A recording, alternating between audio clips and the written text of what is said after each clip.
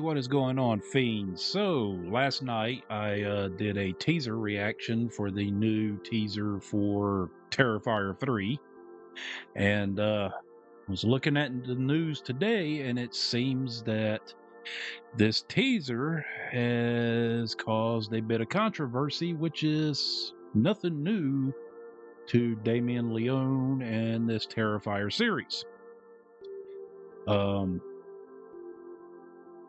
Pretty much all his movies have been shrouded in some sort of controversy, albeit due to the graphic nature of the movies being over-the-top gore, so on and so forth.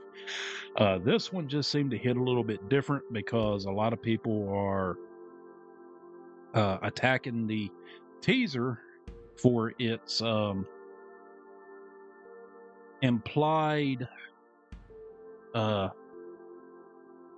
murder of a small child, the little girl in the teaser.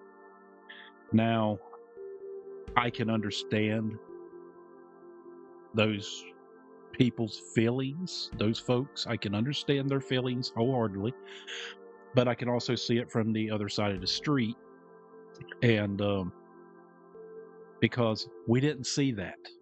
We didn't see it. Now, it's left up to us, the viewer, to kind of pretty much come to our own conclusion as to what happened. And seems most have come to their conclusion that Art diced up this little girl and then enjoyed milk and cookies underneath the Christmas tree. Kids getting ganked in horror movies is nothing new. And this was tame compared to some. I don't know if any of y'all remember 2017's It. Little Georgie at the beginning of that movie.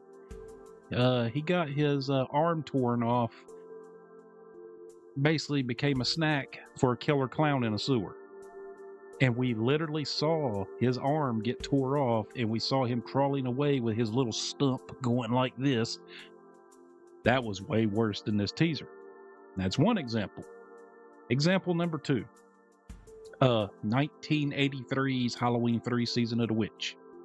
When the little boy was watching the Silver Shamrock commercial with his pumpkin mask on, and though it didn't show what was happening to him under the mask,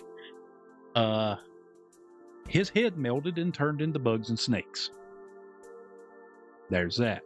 And the earliest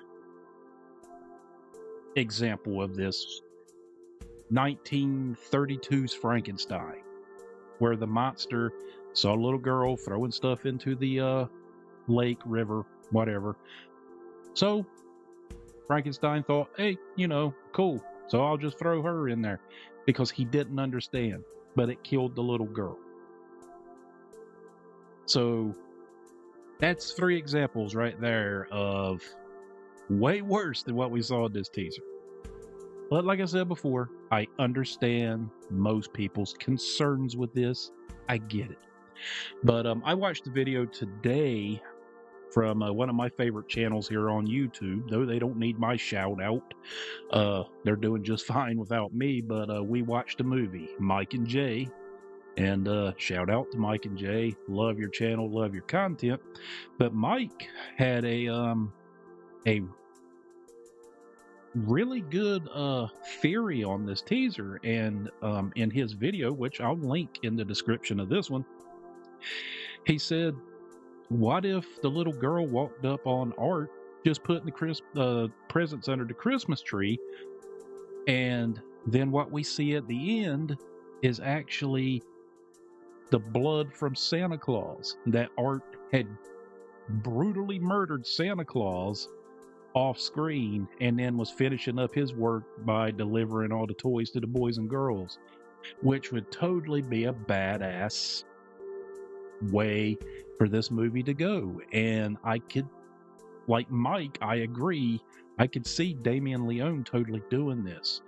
But it's no secret that Damien Leone came out not too long ago and said that this installment of the series was going to be way more over the top, to the extent of most studios wouldn't touch it with a 10-foot pole, which I think he does on purpose so he can keep creative control, because these big studios would love to get their hands on this property because it's a hot property right now.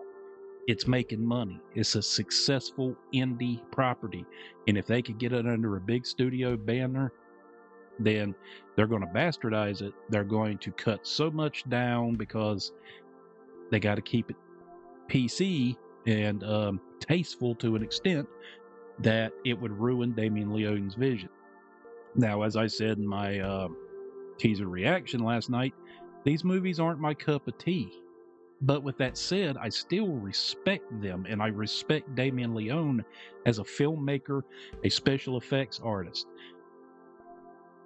You know, I don't have to necessarily want to consume what he's creating, but I still respect what he's doing. And he has done something that very few can say that they have done, is taken a little to basically an unknown indie film property and turned it into something mainstream without any backing from these big mega giant film studios. But I'm gonna pull up this article real quick that kind of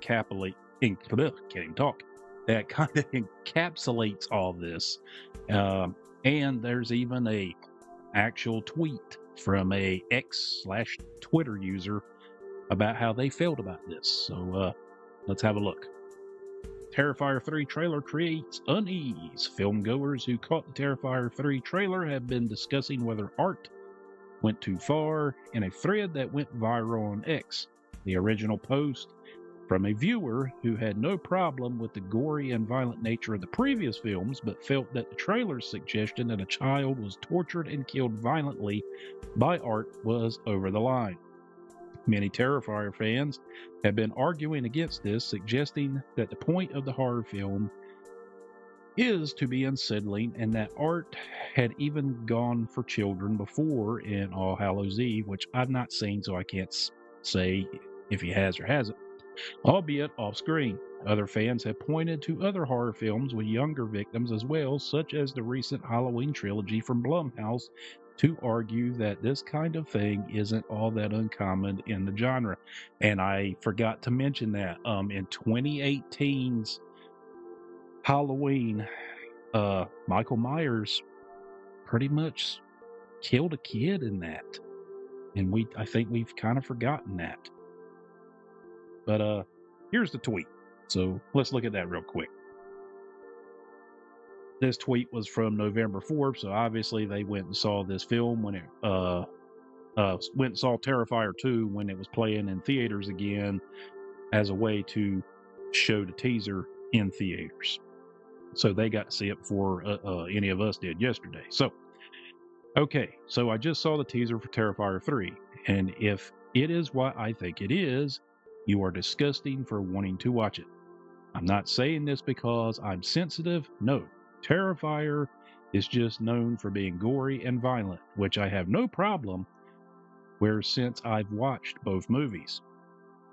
However, in this teaser, it fucking hints at a child being slaughtered. Listen, you can effectively make children in your form of art, or I don't know, maybe I'm just old and I don't know what these abbreviations are, experience hardship, or even die. But the Terrifier movies are meant to be just gore for gore. There's no purpose other than being gory, and I am going to reiterate, I have no problem if you like gore. However, if you are watching this fucking movie knowing damn well a child may be tortured and killed violently, please block me.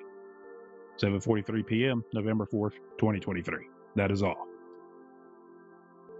So, this movie ain't even out in the theaters yet, and it's already stirring up the shit. But like I said before, I watched the teaser. I didn't see anything that was that bad. Yes, it did imply that but it could be so many other things. It really, really could. I think everybody just needs to take a step back, catch your breath, cool your jets, calm your tits. It'll be okay. I promise. It's fiction. It's not real. That's first and foremost. But anywho, I've seen worse. Really, really have. In my 47 years on this earth, I have seen way worse happen to kids in horror movies. But I mean, if that's how you feel about it, that's how you feel about it. You don't have to see it. You don't have to. But anyway, I just wanted to get on here and make a video about this because this kind of caught my attention. And I just feel like it's a big nothing burger. I think a lot of people are just jumping to conclusions and blowing something out of proportion. As I have stated and will reiterate, I have seen way worse. I know I've said that 1,000 times, but I'm trying to beat that point home. I've seen way worse. But anyway, guys, that's all I got. Let me know down in the comments below how you feel about it. Or you can just tell me to go fuck myself because I'm thinking this is no big deal. I don't care. And also, too, if you're new to the channel, would you please go down here and hit that little subscribe button, Hadouken that notification bell. And as always, it's been your old buddy John. I'll see you again next time.